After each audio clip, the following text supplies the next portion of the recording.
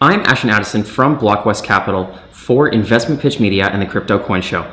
And today on Blockchain Interviews, we have Harry Singh, the Technology Director of Human Protocol. Harry, welcome to the show, and thank you for taking the time to come on. Thank you for having me, Ashton. It's a pleasure. You're very welcome. I'd love to kick off our conversation by just hearing a little bit about yourself, how you first got involved in blockchain, your role at Human Protocol, and about Human Protocol, and what are the initiatives that your team is working on? Sure. That's a very broad question to begin with. Let's see. So yeah, I initially hailed from India. I moved to UK in 2013 to study artificial intelligence and computer science at the University of Edinburgh. Did the whole spiel, 4 years in Edinburgh, beautiful city. Got exposed to a lot of emerging technologies because Edinburgh is such a center, such a hub for the emerging tech especially. Got together with a few friends, the classic story, we were having beer in university. Someone introduced, have you looked at this coin, Ethereum? And I was like, no, but what's the tech behind it? And suddenly it just got really interesting and I took a deep dive there. During my time at university, obviously, worked through quite a few startups in a variety of spaces, be it financial tech, be it energy, be it classic, music apps like Spotify. Back then it was quite small. And then by the time I was graduating, I was like, you know what, I need to do something on my own. Of course, with the exposure to AI and the blockchain side of things as well, I kicked off my own startup called Harjyot. Now it's called Provenance, which initially focused on detecting plagiarism for artists and musicians online and kind of rewarding them using blockchain and AI. Yeah, so that was a nice thing. But that track obviously did not go anywhere because turns out it's very hard to enforce. So we kind of took the whole tech out and built something that we decided was, we could see was very important for the industry, which is misinformation detection. So Provenance now proudly serves over like 50 different clients, from news channels to independent media outlets, and soon a consumer offering as well, where we detect what could be out of context media placed in a particular news. We do basic fact checking. We try to kind of, take a step beyond it and also evaluate what could be the bias behind this particular piece of misinformation. But obviously that company, luckily for me, ran so well that I decided, okay, it's time for me to take a step back and try new avenues. And I met one of Human's co-founders, and sounded like an interesting project, something different, real application of core blockchain technology, and something I really passionately care about, like the diversification of jobs across the globe and making jobs accessible for everyone. And I was hooked. And so, yeah, I joined Human Protocol back then, which is almost coming to 2 years now. Joined as a software architect. Now I serve as the technology director, where under me, we are managing the product, the core tech, some parts of the technical partnerships, the overall ecosystem development, and even our marketing efforts. So yeah. Amazing. Thank you for the background, Harry. And yeah, it is great now with these blockchain organizations, just working with people around the world and around the clock as well. Blockchain never sleeps. So it is very exciting. I would love to dive a little bit more into Human Protocol. And, I know you're the technology director. Maybe you can talk a little bit about the protocol, but also just about the vision of the platform. Sure. I mean, I'll keep it simple, right? Like, this is my one-line spiel for it. It's that essentially we are building decentralized infrastructure that powers dual-sided marketplaces, where kind of humans and machines can collaborate to solve any fungible task. So now this is a very loaded sentence. So let's take it step by step, right? Like, if you look back at early 2010s, we see that there was an emerging trend, part of economy that wasn't realized before technology could be at a level, and that is dual-sided marketplaces, right? Which means that there is someone probably on this side of the world, on this side of the city, or not even in the near physical space to you, who wants something done. It could be a physical job, or it could be, getting your food delivered, or it could be taking you from one place to the other, or it could be someone designing your logos. Sky's the limit on what the person wants done. And there's someone on the opposite side that can deliver that and can deliver that well. And so you saw platforms like Swiggy, Uber Eats, all these platforms emerge. And these are essentially what dual-sided marketplaces are. So we at Human kind of looked and said, wait, actually there is an abstract level where you can, all these different platforms have something in common. And that is basically a 4-step process. There is a process of job creation. There is a process of matching this job to a particular person who can solve it based on their skills, availability, etc., etc. Then there is the work actually being done and the verification of how this work was done. And then there's obviously the settlements and the person getting the solution, right? And so you abstract it away, and suddenly it turns out you can just create an engine that powers marketplaces like this. So say Uber was being born today, they wouldn't have to go and build out that tech. They would just leverage human protocols to build that platform out, and they could just focus on the business development, really focusing on their domain expertise in the mobility department, focus on the marketing, focus on the PR, and just drive that funnel of getting the users on both sides, and the technology we would handle. Now, why do this in a decentralized way and not a centralized way, right? Why? Because most of these companies are doing it in a centralized manner. Well, for one thing, if you are, say, the driver there or the food delivery person there, these companies, just because of the way they have control over your profile, the centralized manner of control, they can just decide not to pay you out or charge you penalties or really call your work obsolete. And should they be doing that? Should they be the judge to do that? No, right?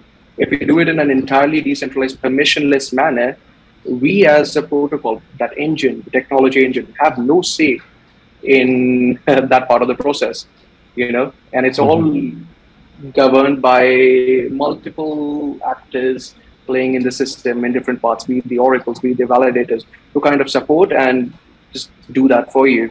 And another example I like to highlight as a work of why it's very interesting is you're in Vietnam or some emerging country. Do you really trust the banking systems to pay you out in time? Or do you trust an automated software system that you can see in front of you to pay you out in time, where you can actually go within a few minutes and go and spend that money that you've earned?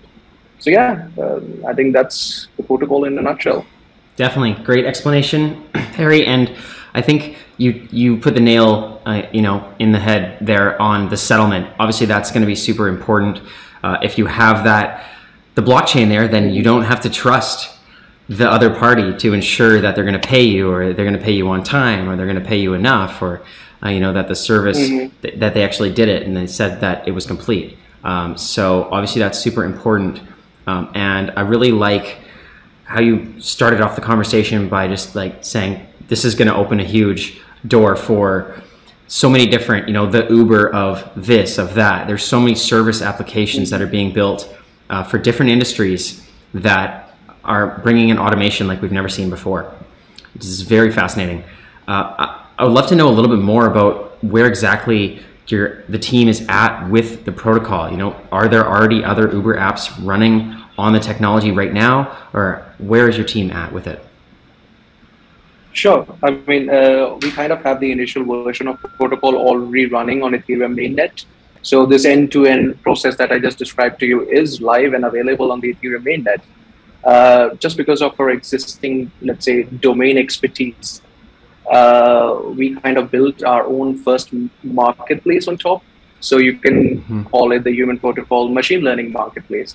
And that is thriving with one of our partner projects, HCapture, that utilizes Human Protocol to deliver captures, which not only just stop bots, but also reward users who are actually participating in that process.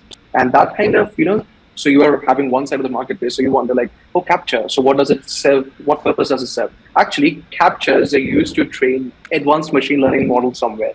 So we have the suppliers who provide us that image labeling and fine tuning that they want. We are pushing it via capture through the human app on the Ethereum mainnet, where people can solve those captures and earn money in a way. And I mean, we are adding more tools like capture on the ML marketplace called CVAT, which is Intel software. That's coming soon. There's a tool called Inception, which can help with ML text data labeling. But that's going to come quite soon as well. But that's kind of what we try to just build on our own. We also just created something called the Human Grants Program, where we want to go out into the ecosystem, develop that ecosystem and say, okay, if you have an interesting idea, an interesting marketplace model that you want to explore, you have the domain expertise to deliver that, come and apply, and we will give you funding between $50,000 to $250,000. And we'll provide you the technical support, the business expertise, everything. And build on top of human. So hopefully in the very near future, we're going to see a lot of new interesting marketplaces on us. Very cool. I'm looking forward to that. And speaking about applying, I'm curious on the matching protocol to have somebody fulfill a job. There's probably millions of people around the world that could potentially do that job. Is it just first come, first serve, or is there algorithms and AI that determines, who would be the best person to actually fill this job when they're applying? Like, how does that work? Sure. I mean, just first come, first serve is not a good business model here, right? It's not a technologically sound solution either. So actually, we use a combination of multiple parameters.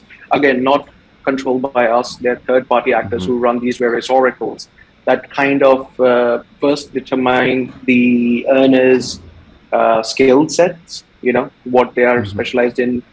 And, as they keep on doing the jobs, that skill set levels are adjusted. Then there is other metrics like their availability, their delivery time, the quality of their work, etc., etc. That's kind of evaluated by these external oracles, and then again adjusted per job that they do. And we kind of get a rating system there, where the matching almost becomes stabilized and quite successful. And there's penalties in place, and then there's other things like the amount of HMT, for example, or any other token that you earn through a platform that you hold on, that influences it well. So it's quite a complex system, but no, not first come, first serve. And of course, this is machine intelligence coming in as well, really optimizing that matching process. Definitely. And you were talking about holding tokens there. I know we talked about the settlement, having a decentralized system. I would love to know about the tokens, if there is a human token that will be also involved in whether you hold it or if there's other functionalities in the ecosystem. Sure. I mean, we do have a human token. It's on Ethereum mainnet. We are kind of diversifying into the first EVM compatible side chains right now, where we have already taken part of that bridge process and etc. And the human token is essentially a utility-oriented token, right? It serves a part in multiple parts of these processes, be it for the various oracles, validators, for settlement. It depends on what the creator and what the earner of the job wants to do. So it's a lot of flexibility. We just recently actually did a coin list raise, which was, I think, if I'm not wrong, the biggest sale by the number of participants or something like this. So there's a lot of active community members who are very interested in the growth of the human token. And I mean, there's more information on the entire tokenomics on our website already as well. And, our papers are out there. So if you're curious, go and read them. Otherwise, it's going to take the whole amount of time we have here to explain how it plays. Sounds great, Harry. And you talked about the grants program there. You talked about having accounts where people can build up their reputations and provide services. I was looking at this ambassador program. Are you focused on the ambassadorship, or are you just looking for developers, service providers, everybody to help contribute to the ecosystem? Sure. I mean, the ambassadors program is kind of our first foray into building those diverse communities that we're looking for, right? Because the earners are just not going to come from, say, even English-speaking countries like, you have the Northern America and you have the Europe. They should ideally come from all over the world. We are Human Protocol. And ambassadors are our first educators, creators, moderators, organizers, and campaigners who are going to penetrate those deeply local, maybe even not English-speaking communities, and really help us reach that kind of a crowd. Apart from the ambassador program as well, we have just recently launched the Dev Bounty program, where we kind of want to build a healthy community of developers who are actively contributing to the Human Protocol's development, features, bugs, and really getting rewarded for it. So, we're utilizing other platforms like Gitcoin, our internal platform as well. Everything's on GitHub. So yeah, it's interesting times, and we see a lot of traffic coming through these channels. That's great to hear. And maybe you can talk about the roadmap moving forward into 2022. What are the major things that you and your team are looking to deliver out, and what will we see from Human next year? Sure. I think there's one fundamental thing that we are very hell-bent on, which is demonstrating our utility and actually getting people to work and, create jobs and earn money and all this stuff. So the first foray into this was our Human app, which is kind of your one portal to accessing the Human Protocol as an earner. And you already have, a lot of users coming in and doing different kind of jobs. It's about scaling that on a grand level. Along with this, I think we realized quite early on that, just because we are on the Ethereum mainnet, sometimes it's it's not scalable for a high transaction volume protocol like us. So we are pouring into, deeper partnerships with some of the biggest names, Elrond, Solana, Hedera. There is Polygon coming up, Avalanche, and we're going to just try and distribute this protocol onto as many networks as possible and getting the rewards of that through the Human app to the earners. Another part of this is obviously the ecosystem development. As I said, the ambassador program, the Dev Bounty program, bug bounty programs are really important to us because we need to reach out to those people and we need to get them actively involved in Human Protocol. We are our foundation at the end of the day, and getting the community to run majority parts of it is kind of our goal.